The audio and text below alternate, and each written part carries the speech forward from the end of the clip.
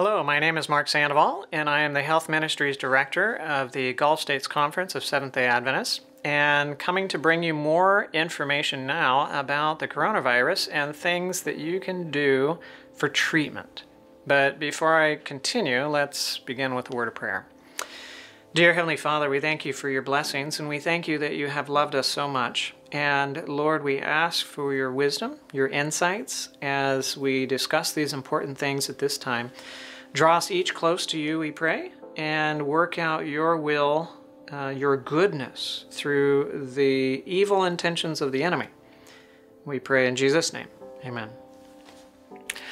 Well, we are continuing from a prior discussion about the prevention of illnesses, including coronavirus, and now we are going to transition into treatment of it. Now, first of all, what I want to say is that you need to be following guidelines, regulations from your local health departments and so on, whether it's in your state or your locality, based upon whatever is going on around you. And the information that I'm going to be sharing with you is general information that we know and have experience with in dealing with things like influenza, but we have not specifically treated coronavirus before. And so we're making some assumptions. We're making some inferences that if you treat things similar to influenza, flu, that you'll get similar types of results with the coronavirus, but we're not absolutely sure of that, but we suspect that it will be the case. So, and nothing that we're going to be talking about now takes the place of advice from your physician or your healthcare provider, because it does not take into consideration your comorbid conditions, what medications that you're on, and so on. And so this doesn't take any place of that advice. I am a physician. I am board certified in emergency medicine and lifestyle medicine, and I'm going to be speaking in general in regards to what one might do, and evidence that we have back from the last pandemic, the last large one, which was the Spanish flu in 1918, 1919, and things that were done at that time to help significantly increase the survival rate of individuals that were infected during that pandemic. So with that introduction, we're going to dive right in. First of all, there are some early treatments that can be done that have been beneficial in other viral or respiratory infections. When you just start to feel sick, when you're just starting to get that scratchy sore throat, you're starting to feel a little bit of that achiness, maybe, you know, those really early signs of infection, there's three things that I suggest for you to choose amongst. One of those is the contrast shower. We talked about that last time in our prevention segment, but this time you want to do it a little bit more you want to do it for a longer period of time and some more contrast than what you might have done previously. With a contrast shower, again, you're getting in the shower, you're starting with hot water, you're getting yourself warmed up, you're turning it to cold, and if you're healthy and vigorous, then you're doing the dance, because it can be quite cold in certain places, and you're doing the cold for about 30 seconds. The hot's going to be around 3 minutes, maybe up to 5 minutes, and then you're going to do about 30 seconds of cold. Turning around into the shower, making sure you get the different parts of your body nice and warm, and then nice and cold, and then you go back to the heat again.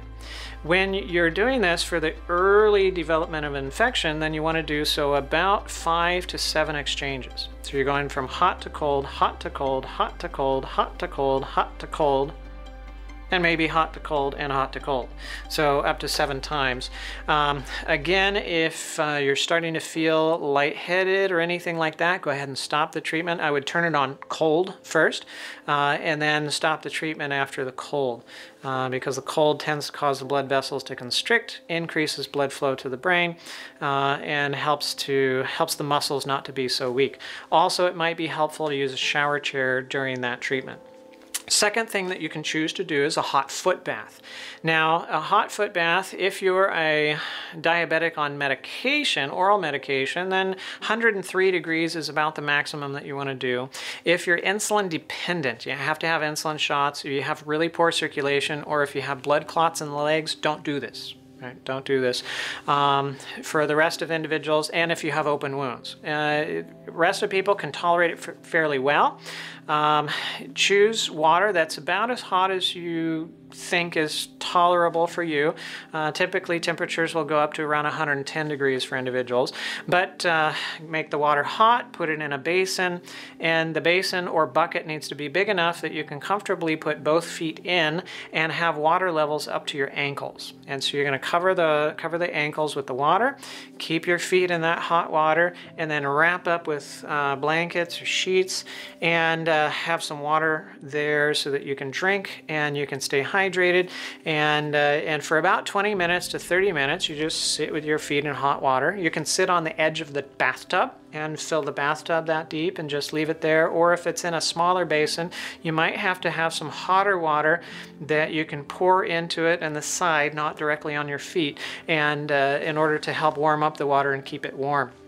At the very end of the treatment, you get cold water and pour it over your feet, dry off, and that's the end of your treatment.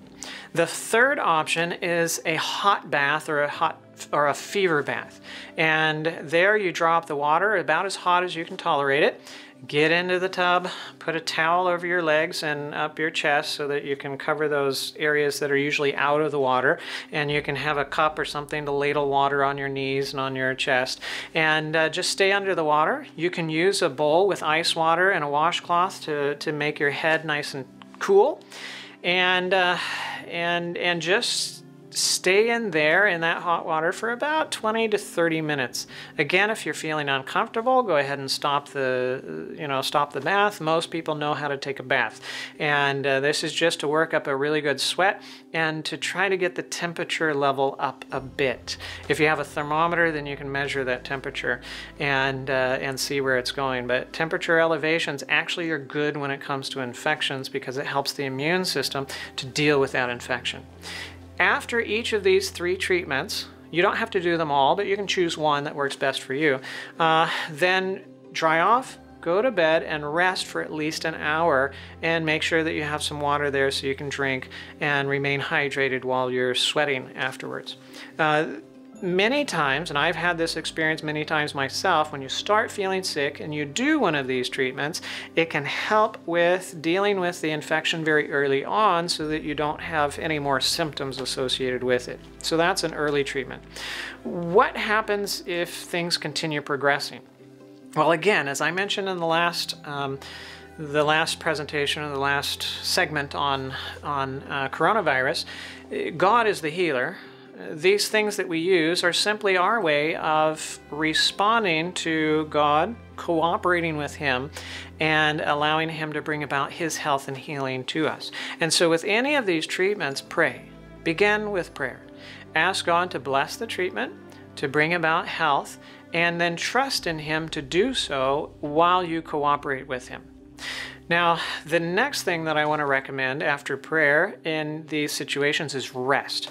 Rest, looking at, what do I mean by rest? I don't mean just sleep, I mean strict bed rest. If you're getting sick and you're starting to develop respiratory symptoms, and there might even be a concern that it might be, coronavirus, you don't know whether it's coronavirus or flu or whatever, strict bed rest. That was shown to be very beneficial in the Spanish flu. In fact, several locations, including a seminary, that treated their students or their patients with strict bed rest when they developed the Spanish flu back in 1918, 1919. And that strict bed rest should last for as long as the fever is elevated and for at least 2 to 3 days after the fever resolves, or 2 to 3 days after the symptoms begin to improve significantly. So, and that's bed, except for bathroom breaks. You can, sit up and eat and do whatever, but bed rest and staying in bed. That's an important one. Another one that you can do, and this was, again, one that was used in the lifestyle centers, the sanitariums that were doing hydrotherapy back in the 1918-1919 Spanish flu, they had significantly lower rates of death associated with the Spanish flu infection than the surrounding population did. And that treatment is hot and cold fomentations to the chest with a hot foot bath. Now, what do you do for that? Well, you get in, you first of all cover the bed with some plastic or a shower curtain or something like that so that you can protect the bed from water. You get a basin of water or a bucket or something that you can put both feet in comfortably and get the water levels up to at least the ankle and not tip over on the bed. And when you get in bed, you put your feet in that hot water, you cover yourself with blankets, and you get a heating pad and put the heating pad behind your upper back so that it's behind your neck and your upper chest, basically on the back side. And you're laying down on the heating pad, so that's warming the back side. And then on the front, what you're doing is you're getting hot, wet towels, or you're getting fomentation pads, or you're getting a heating pad that has a moist towel maybe that's wrapped around it or so on. Something that's moist and wet and hot, but not so hot that it burns. You want to check it and make sure that it's not burning. And you put that, maybe a layer or 2 layers of dry towel underneath, and then that hot towel in there, and then wrap it up in order to hold the heat. And if it's not getting hot enough, you can remove one of the dry layers, and if it's still not hot enough, you can remove the next one and put it directly against the skin. Again, always monitoring to make sure that it's not too hot. You leave that hot on the chest for 3 minutes, and then you take it off and you get some ice water with a washcloth, and you get that washcloth and you rub it on the chest, and you rub for about 30 seconds, and then you put the hot back on. Now, if it's a heating pad, you don't have to redo things. If it's a wet towel, you might have to heat it back up again, whether it's in a microwave or boiling water or whatever you use. There are instructions for doing fomentations on Uchee Pines website. That's UCHEEPINES.org. And then there's a section on there for COVID-19, and under there's a thing for fomentations about how to do those and the other treatments that we'll discuss as well. And it will also be on the Health Ministries website at Gulf States Conference. Now, those fomentations, you're doing those back and forth, 3 minutes hot, 30 seconds cold, 3 minutes hot, 30 seconds cold. You do that for 5 to 7 exchanges. And make sure the individual has some water to drink while they're going through that. And then when you're done, you pour some cold water over the feet, cover up with sheets, and rest for again, you're in bed rest, so you're going to rest and make sure that you're drinking water in order to maintain your hydration status. And when do you repeat? Well, if you were running a fever and your temperature goes back up again, that's the time to repeat it, or 2 or 3 times during the day. That can be helpful or beneficial. The other thing is a fever bath. What's a fever bath? Again, it's just getting into the bathtub. Hot water, as hot as you can tolerate it. Having a thermometer to measure your temperature, your oral temperature in your mouth. A bowl with ice water and a washcloth so you can keep your head cool. And water in a cup with a straw so that you can drink. And then at least 2 towels. One that you can put in the tub with you to go over your chest and your knees, and another one to dry off afterwards. And what you want to do is you want to aim at bringing your oral temperature up to about 102 degrees Fahrenheit. Now, again, if you have health conditions, you're on medications and so on, you are going to want to refer to your physician first to make sure that these are going to be okay with your conditions. If you ask them if you can take a hot bath like that and if you can maintain a fever of 102. Most of us can, and so this is aimed at most of us. Maintain that temperature for about 20 minutes. And then you can have a cold shower afterwards, or turn the water on cold and put some of it on you, or take that ice water that you were putting on your head and that's really cold when you do it. Done it before. And then you dry off, get in bed. Again, you stay there, you sweat. you have some water to make sure that you remain hydrated. And again, if you've got heart failure, if you've got open wounds, if you can't tolerate jogging, this would not be the treatment for you, because it's almost like putting your heart in the process of going on a jog. What's another thing that you can do? You can do an onion poultice. This is something that we have used at our lifestyle center to help individuals with respiratory infections. You get a half of a medium or large onion, and you stick it in the blender with just enough water in order so that it can blend. You take it out, you get a piece of paper towel, and you smear out that onion that you have blended on the paper towel, fold it over so it's almost like a sandwich, and you put that on the chest. Then you cover it with plastic wrap, like saran wrap or plastic food wrap. You can either do so just on the area and tape it down, or you can wrap it all the way around a few times, or you can use bandages or something in order to leave it in place. Put on a t-shirt, something that you don't mind getting smelly, and then you can put on a sweater over top of that and leave it on overnight. Leave it on overnight, and then take it off and wash it off in the morning, and repeat as you need to. That helps a lot of times with helping with the congestion. We've had individuals that have significant improvements with their respiratory, with their ability to breathe, and with congestion with just using a simple onion poultice. One other thing is nature's penicillin. Nature's penicillin, you get 1 orange, you get 1 grapefruit, you get 2 lemons, and you get 3 cloves of garlic. And you get those and you blend them up whole in a blender all together. Of course, you peel the garlic, but you blend them up all together, and then when you're done, you add in 3 drops of peppermint oil, mix it all up, and then you put that aside and you drink it throughout the day. About a cup of it throughout the day. I found it to be beneficial in my own health situation, and with others too that were dealing with infections. And of course, if you are sick, you want to contact your doctor or your local health center and follow their instructions. Many of these things are probably going to be used by a larger portion of the population if or when we get to the place where the hospital systems are overloaded and you have to deal with things at home rather than going to the hospital. Now finally, what do we do with recovery? You've been ill, you've been doing these things, you're recovering and starting to get better. First of all, rest. Make sure that you continue the bed rest. Again, at least 2 to 3 days after your last fever, or after your symptoms have significantly improved. Or if you had fever for 5 days, some of the recommendations are to stay in bed for another 5 days afterwards. What you want to avoid is getting out and working early and having consequences of that. A number of individuals did that back in the Spanish flu. They felt like they recovered from the illness, and then they didn't stay in bed rest. They got active too soon, and then they developed a pneumonia associated with it, and some of them died from the pneumonia that they got in reaction to getting out of bed too early. So maintain that rest, right? And after you are out of bed and not just in bed rest, well, make sure that you get to bed early each day after that.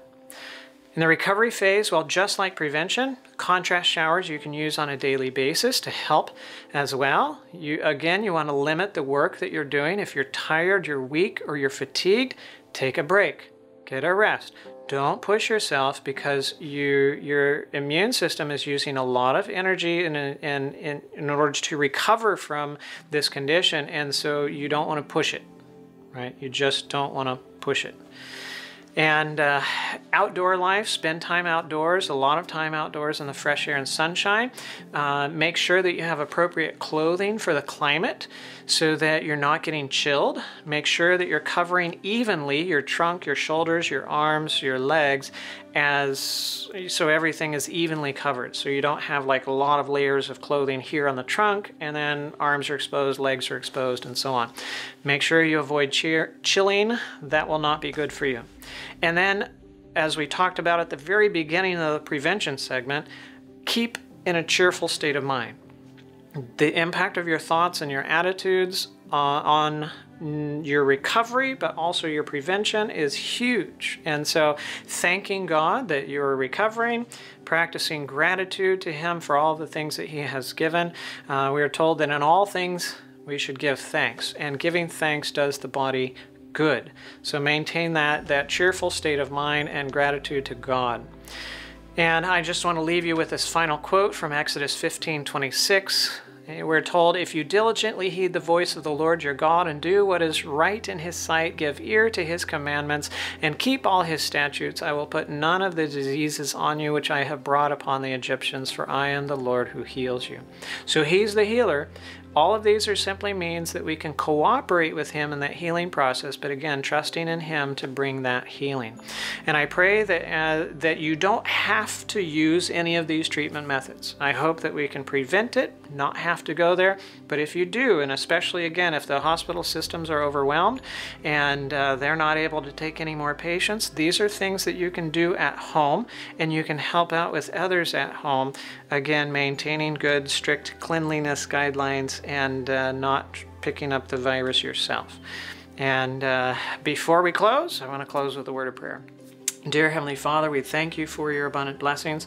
And Lord, I just pray that you be with my brothers and sisters that are out there. Grant them peace. Help them to realize that you are in control. You have not lost control just because this is going on. And we can put our hope and trust in you, but we must do so in cooperating with you. And help us to cooperate with you well and bring about your goodwill and way in our lives, we pray. We pray this in Jesus' name. Amen. Again, my name is Mark Sandoval, and it's a pleasure to be able to spend this time together, and may we prayerfully and wisely use these things to help in our own health and with the health of our friends and family.